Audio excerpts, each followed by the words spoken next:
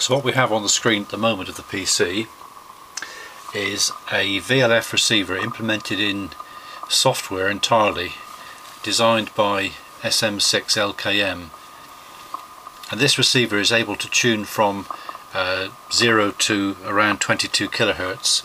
It makes a very effective band monitor for listening and checking that your receiving system is working reasonably well.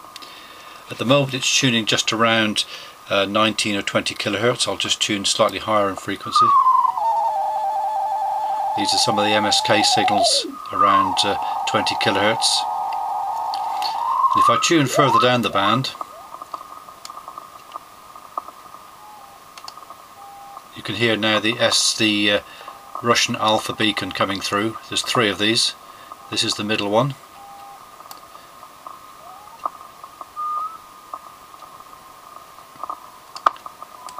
This is the lower frequency one. I've just changed the bandwidth to a narrow setting.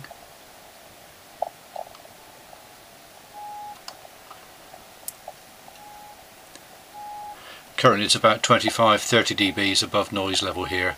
Antenna is a loop antenna in the garden, 80 square meters area, and the preamp which is tuned to 9 kilohertz currently for use with my Dreamers band experiments. But a very useful piece of software, available free off the internet, and I can recommend it.